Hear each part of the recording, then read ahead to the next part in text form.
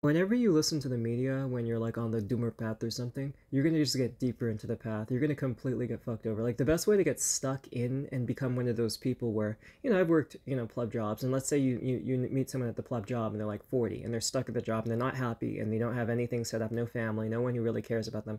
They could have died and no one would care. I've worked jobs where you had someone who worked at the company and they died and they had no family, very few friends, and they were a good, nice person, but nobody gave a shit. And I think that's like a perfect example of like if you really listen to the media, no holds barred, and just like become a complete NPC in regards to everything, you are going to completely become that. I'm just saying. One of the most important things in life is you always have to kind of remember like the quiet part, as in you have to really just look after your own best interests. At the end of the day, this is something that's important. You need to look at the world, at least in my opinion, as like a game. If you died, everyone is going to keep living life, right? And so with that in mind, you should probably think the opposite as well. If someone else died, you have to keep living your life too. And so with that in mind, you have to kind of enjoy your perspective and look at things from what's in it for me. And I mean this in regards to anything, even in terms of like politics and shit. Like if you're talking to someone, you might as well just agree with them on whatever and not even waste your time on getting into the principles of it. Because again, in that sense, you want to play to, someone to get what you want at the end of the day. It's as simple as that. I'm not saying you have to lie, but I am saying you have to, especially in regards to certain issues, never get super emotional with this. We have all of these world events that are going on right now. And a lot of people are getting incredibly emotional to it, and some people are just getting so devoted to this or that side, etc., etc. It's not necessarily a good idea to do that because at the end of the day, you have to focus on what's in it for you.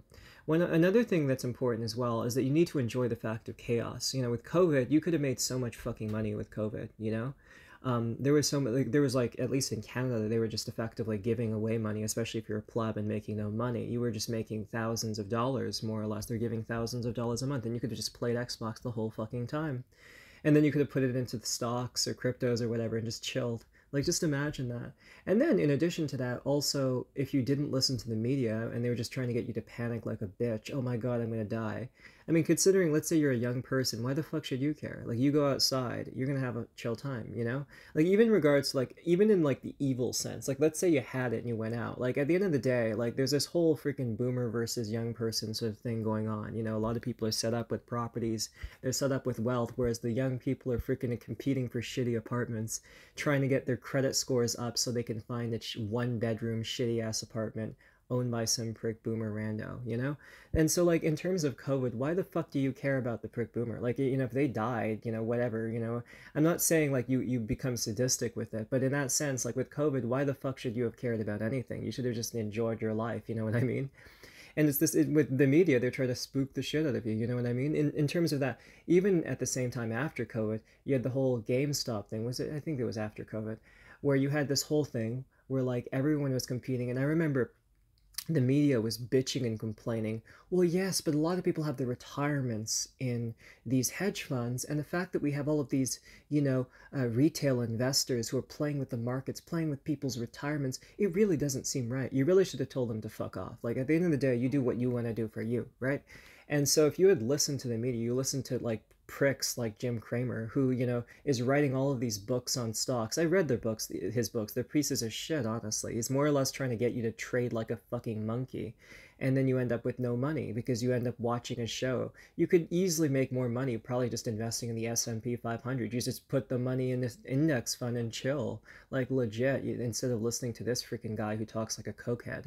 And so anyways, this Jim Cramer dude was like, oh, well, I don't know about this GameStop thing. Oh, blah, blah, blah. He was like, he knew like that what his audience wanted to hear, but he couldn't play to it because again, the media is it's always like some sort of freaking narrative or some shit. And so, anyways, yeah, like again, like it's the same sort of shit. Another thing that I've also noticed in regards to the media is they also teach you to like be a real fucking pussy. I remember a couple years ago, I was dating this super cute girl, and I was a fucking pussy with her. I was like, hey, do I have permission to kiss you? Like, is it okay if I kiss you? And I did that every single time I kissed her. Like, can you freaking imagine? She got so fucking annoyed. She was like, hey, stop asking every time you kiss me. Just freaking do it. She was so fucking turned off because I was such a little bitch. And it's one of those sorts of things where like the media, I remember like there's all these videos and what's it called, like, news sorts of things on this, like, oh, I just like a sensitive guy who does this in a sense. No. You say what you want, but that's not what you freaking really want. I think I also one of the things I also learned from the Discord server as well in terms of social experiments is I would just act like a psycho sometimes. I would just do it. Just what are people gonna react? And I found that most people, especially if you kind of toned it to a certain level, you don't go too crazy, but you kind of have fun with it. People actually liked it more when I was a psycho than when if I was just a normal person. You know what I mean? Because people would engage with you more because you became more interesting. And so my point is, with the media, they kind of try to train you to be this like super controlled little bitch who's constantly like just trying to check the temperature of everyone else. You want to check the vibe of everyone else. You know what I mean? And that's just not going to work because it's stupid, you know? You can't be somebody who's constantly reacting to other people because then you're going to have no control over the situation. You're going to have no control over your life because other people are just going to direct you on shit. You're going to, it's the same way with family and friends and shit. Like if you were someone who was constantly just trying to gauge the temperature of other people's emotions and how they feel and, oh, I don't want to make you uncomfortable or something like that. If you're one of those sorts of people, you're not going to get shit done. In my own family, I noticed the whole family turned into a complete piece of shit because nobody had the balls to say, this is stupid, let's just do this. Why the fuck are you doing this? This is retarded. Let's just do this, you know? No, I think we're not going to talk to him because he's been going through a lot of issues and we'll just let him deal with it. And then you proceed to not talk to someone for 5 years because you just want to give them their space and then you have nothing in common with them, you know what I mean? And so anyways, case in point, yeah, like a lot of this like propaganda bullshit is stupid. And in addition to this, one of the interesting things is the media changes their minds every single five or so freaking years. And so you can have like one narrative that's like completely pushed where it's like you want to be a man's man and super tough and shit like that. And then 5 years later, that's not cool. We see this in regards to like a lot of style shit. Like in the 2000s, it was the complete fucking opposite. If you were unpolitically correct and a complete douche, you would have been just the coolest motherfucker in the entire world. You would have been Chris Angel times fucking 10, Eminem times fucking 10. That's the vibe. In the 2010s, it was a little different. It was a little bit more kind of be a little bit sleazy, pickup channels and shit like that. All that sort of stuff. But it was about kind of like being into kind of polished but sleazy at the same time. You're listening to EDM, you have a nice car, you're kind of a ladies' man in this and that sense, but at the same time you have some smoothness, some charms to it, or whatever.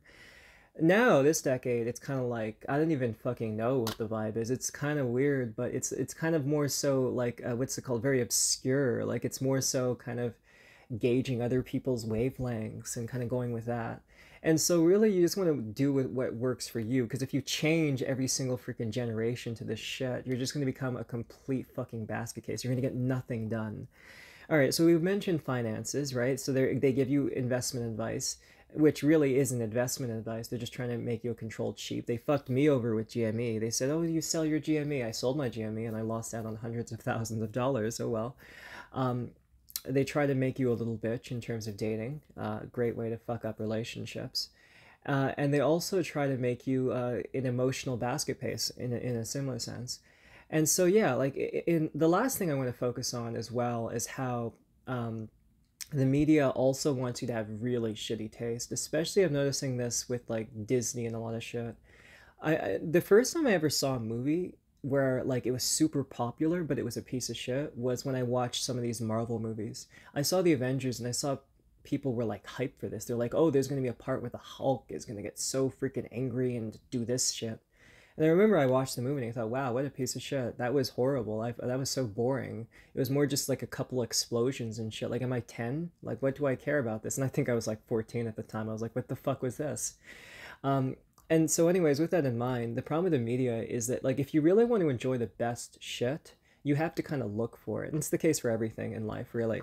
There's always the surface level stuff, which is normie and as fuck. But especially like in regards to American media, I feel like a lot of films have become so fucking boring, and that's because they want to appeal to the general audience. They realize that America is more diverse now than ever before, And instead of looking at it and saying, okay, we could display a diverse array of perspectives and ideas and cultures, what instead we're going to do is appeal to none of that and just release a bunch of sterile bullshit that's not going to offend anyone. And so thus we have superhero movies. And so you end up with some really shitty movies, some horribly boring shit, you know, all of these Disney movies, which are more or less rehashes because Disney doesn't have the balls to release anything new because they don't want to piss off some dumb bitch on Twitter, like, God. And so that's something. And then in addition to this, what else? What else is the problem? Oh, there's so many problems.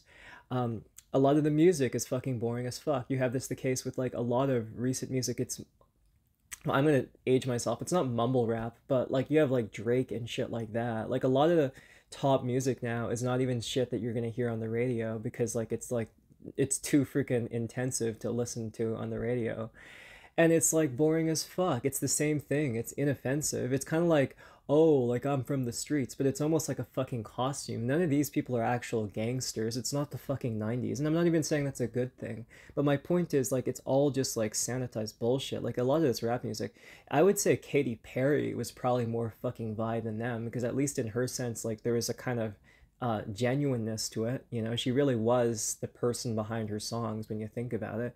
Whereas with these rappers, they just put on some persona and play it like a freaking child. It's stupid. And so, anyways, with that in mind, it's the same thing. If you were to go with the like the pop culture in that sense, I actually will say, like in terms of principles and shit like that, maybe you might want to do that just to kind of get to the parties and kind of seem cool. Because again, like, what's the point of being super principled with shit, you know?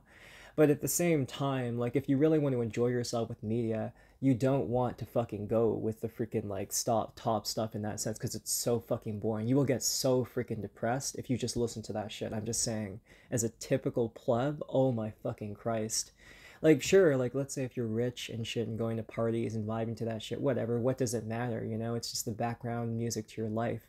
But legit, like if it's your escape from life, you know, you just had a 9 to 5 shift at Pleb Mart and you're tired as fuck. You got yelled at by some freaking fat bitch or some shit. I don't know. You know, and so you just have to kind of deal with that, and you effectively you have to just like be chill with that. Like so you're gonna chill with some freaking Drake? Like, is that gonna cool you off? Like, that's depressing as fuck. That's why actually, if you associate, like, a lot of people associate kind of, let's say, like people who are depressed, even in some cases, let's say someone who's like an incel or something like that, with like anime or K-pop, because they listen to music that's super happy, that kind of distances themselves from the situation of life. You want to kind of do that in general anyways, regardless of your situation, whether one is an incel, whether they're not an incel, whether they're a doomer, you know, they're experiencing, you know, a circular life, I guess that would be the best way to put it. And so in that sense, yeah, you want to kind of experience a lot. And I'm not even saying you just listen to K-pop or some shit like that. I mean, you want to experience all sorts of different movies and art and film and immerse yourself in that because that's how you enjoy the world, right? Otherwise, what's the fucking point? You know what I mean? You're really just kind of torturing yourself. Now, anyways, I think I've pretty much given a general vibe of this. The media, for the most part, is pretty bullshit. I wouldn't listen to any of it. You can smile, nod along, agree with it just to look nice or whatever. But for the most part, you know in the back of your mind it's mostly bullshit, right? And that's just my advice to you. I hope you enjoyed this video. All the best.